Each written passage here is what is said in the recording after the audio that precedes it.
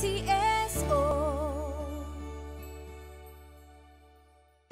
Mula sa isla ng Bohol, sa Queen City of the South naman nagtungo ang aming team, ang tinaguriang pinakamatandang syudad at sentro ng Kristyanismo sa Pilipinas, ang Cebu.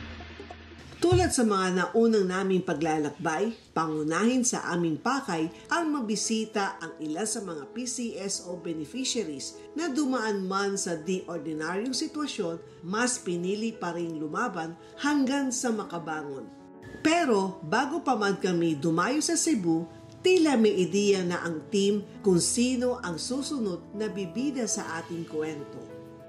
Ordinaryong tao lamang daw ito, subalit may pusong hindi napapagod sumunod sa kalooban ni Kristo. Sa PCSO Cebu Branch nakilala namin siya dahil sa suot na belo at abito.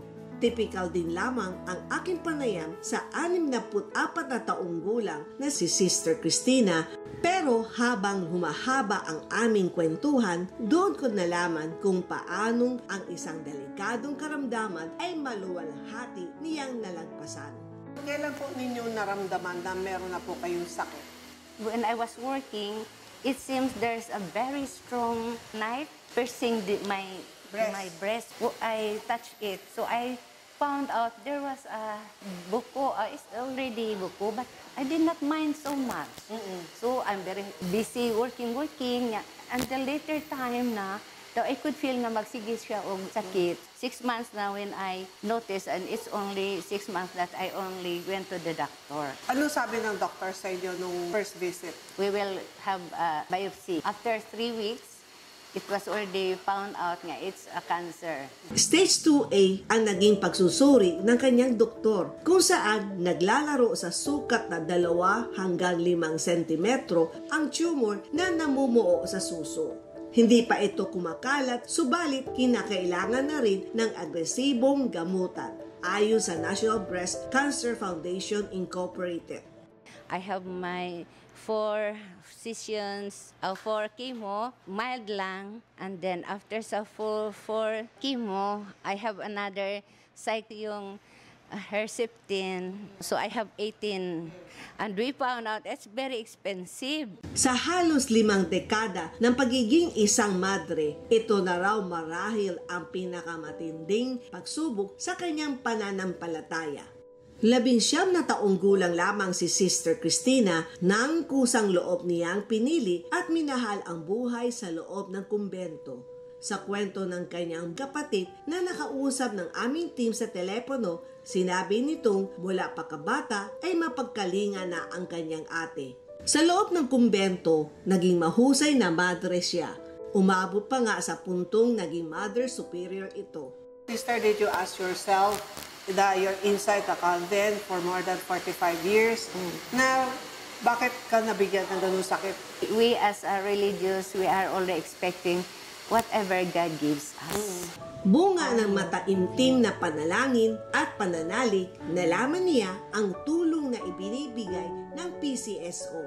When I went to the oncologist, I met a young girl who has a cancer. She said, you go to PCSO. So I work on it. The first time when I saw the office of the PCSO, it touched me how much they have helped the poor. They are poor going there. There are plenty sila. Sa ulat ng PCSO Cebu, ang chemotherapy drugs ay isa sa mga most requested medical assistance sa kanilang lugar. Mula nang nanungkulan si General Manager Alexander Balutan noong Setyembre 2016, umabot na sa halos 3,000 katao ang napagkalooban ng chemotherapy drugs. Katumbas ito ng mahigit 50 milyong piso. Pero bukod sa datos, personal ko ring narinig kay OIC Branch Manager Glenn Jesus Rada ang dumaraming pasyente sa naturang sangay.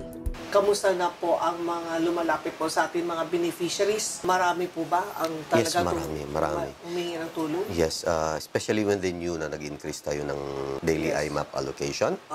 Kasi dati we were only having about 150 per day. Ngayon we are having 700. Our patients from about 30 to 40 Ngayon, umaabot na average tayo ng mga 100 to 140 per day. We are authorized, on my part, authorized ako ng hanggang 50,000 per transaction. Chemo naman, we still stick to the maximum namin nga 50,000. Ang sa chemo lang natin, it's like this. Centralized kasi yung quotation section. We have to wait an average of 1 week or so to get the quotation back. So what we do, pag may humingi ng chemo drugs sa office natin dito sa Cebu, we ask them to call 1 week after to follow up kung meron na bang dumating na ba yung quotation. Then if dumating na, they can come on that day or the following day. Mahirap mang maunawaan, subalit ang pagsubok ay ibinibigay sa mga taong may kakayahan magtagumpay. Ang karanasan ni Sister Cristina naway maging paalala na sa kahit anong laban, huwag mawawalan ng tiwala sa poong may kapal.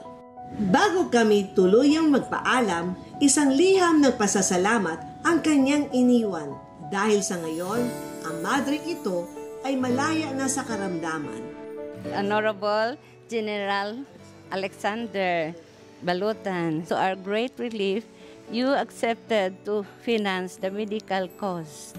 Today, my medical tests show I am cancer-free and I am slowly but steadily returning to my former good health.